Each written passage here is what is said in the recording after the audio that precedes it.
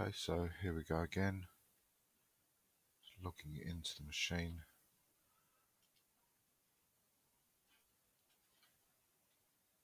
And there's our prompt. Log in and run startx to start the basic graphical environment we've got. So if you remember, we built X windows, and then the windows you can see are TWM, the tabbed window manager. So now I just need to reorganize this a little bit. I'll just put this over to the side. One thing I didn't show you was, well, you can see TWM is the thing controlling the windows, Xterm are the windows here, there's that X clock here with a little clock, and the other thing I installed as XI is just a little toy, which is just a pair of eyes that follows the cursor, and that is all it does. I guess it just proves that the cursor's working correctly. So I'll get rid of this little window here. This is the login window. If you exit this window, the whole session disappears, so it's quite important not to exit that when you're using TWM. So what I'm going to do is just go into root,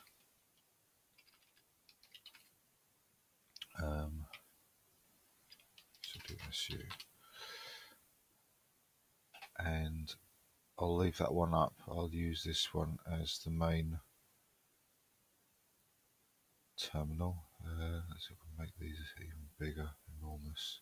Oh yes, that's nice and big. And I'll reverse the video as well, just to make the colours a bit easier to read.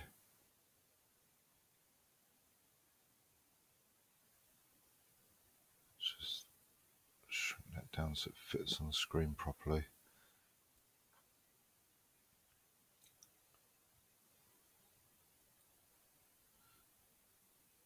Okay, so I'll become root here too. And the next thing I need to do is to install a graphical web browser. So there's several to install. They all take varying amounts of time to install. None of them are particularly quick, although there's probably some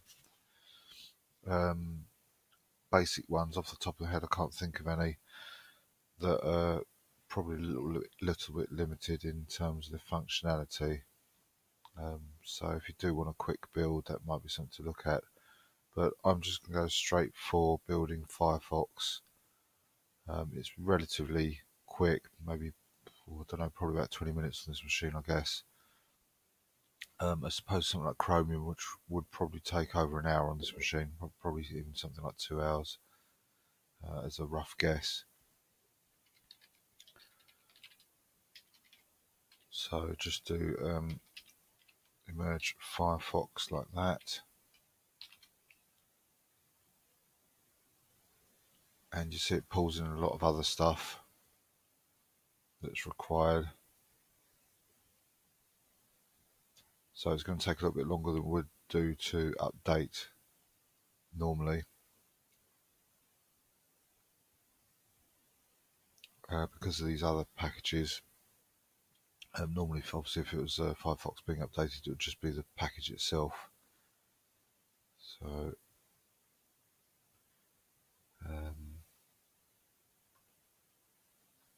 that's something that I'll do now. Before I carry on, I just noticed, I don't remember seeing this in the instructions. In fact, there's a couple of things that seem to be missing, unless I skipped over them. One quite important thing is the localization that packages can use. So you can see this variable here in Firefox, li or L10N, stands for localization, and it's a way of configuring any package that uses it to know what language to use by default. So generally it's a case of putting in your country code. So for example, Spain speaking Spanish, ES-ES. For me, I'm a speaker of English, so it'd be EN dash and then country code GB. For US, it would just be EN. I'm not sure if there is an EN dash US. So I'm going to edit that first of all. That goes into the portage make.conf, and I'll stick it down here just out of the way because it doesn't get altered at all once it's set. I'll stick it here. So it's L, capital L, 10N equals EN and EN dash GB. In fact, I'll put the GB one first, so if there is a preference, it will use that one. And the second preference would be the American English one. Save that. So, like I say, I'm not sure if I skipped over that because it is such a small item, but could be quite an important one. So I really should do an update in case there's anything else that uses it. I don't think there is so far.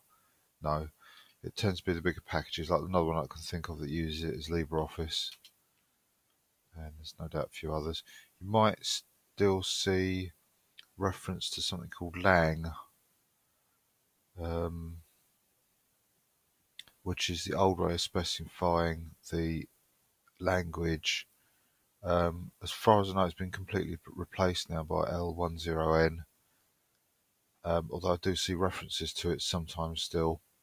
The only difference is that instead of dashes, there's underscores, so the EN would remain the same, but the EN-GB that I've just put in for L10N is actually EN_GB with the lang variable, but as I say, I don't think it's used at all anymore. It's just a case if you see it, it's probably L10N it should be changed to, but of course you can check if you see it against the package, just trying to merge a package for example and see what it uses, and as you can see Firefox is not using lang, it's using L10N.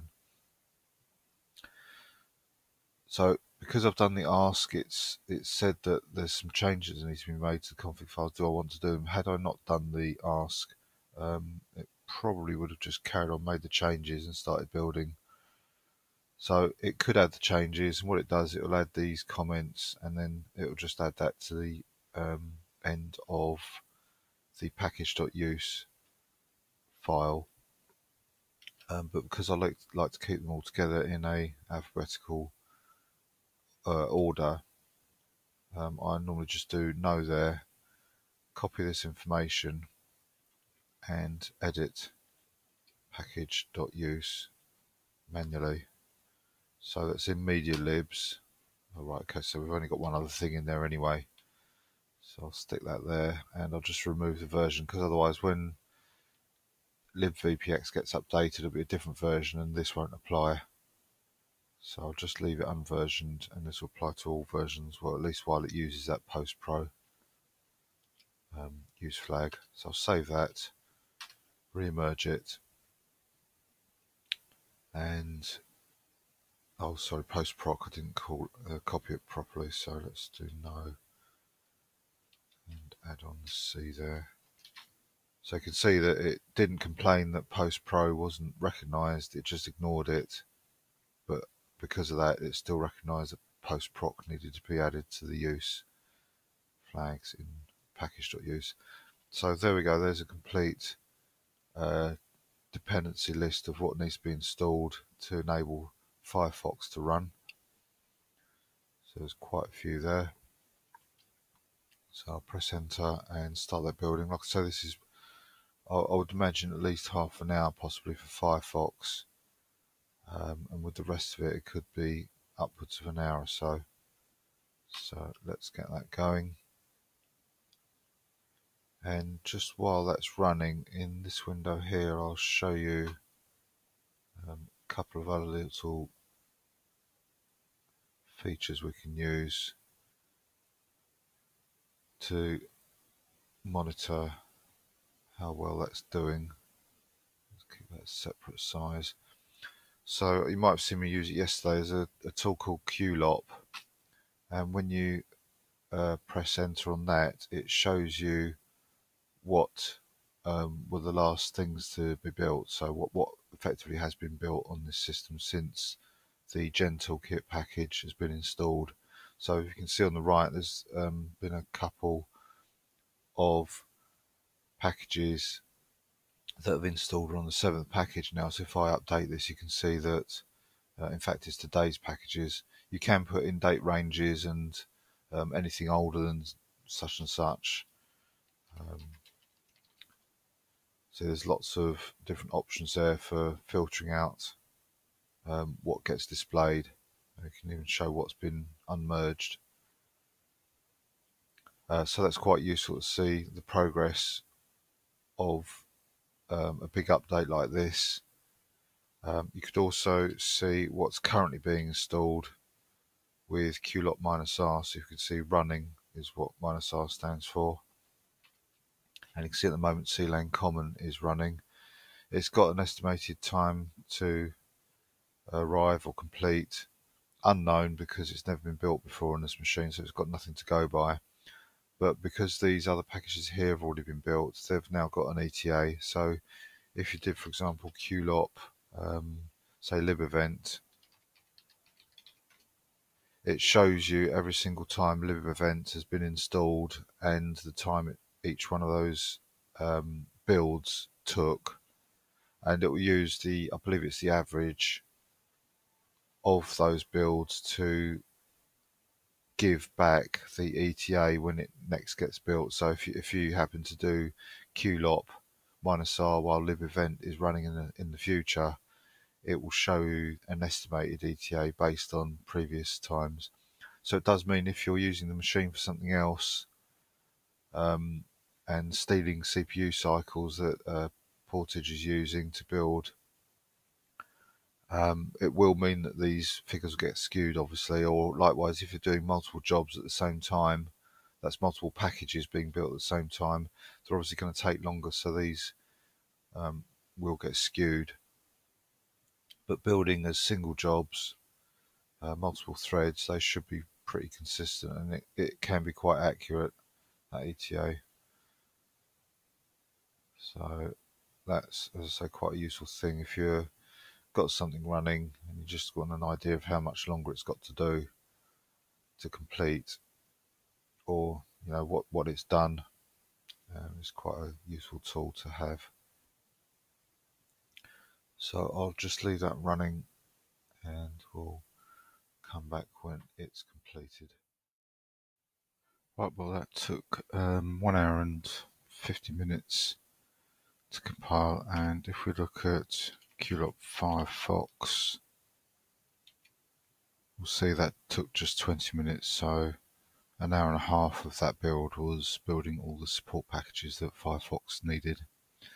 So we should have a Firefox available to use now, so let's just quickly test that in this window as the normal user. And there's the window that's appeared. Just place that somewhere, and there you go, there it is working fine. So what we can do now is to, if I move this over here, cover up that window that could log us out if misused. If I go to, let's get rid of that, go back to the KDE web page where I started from, which is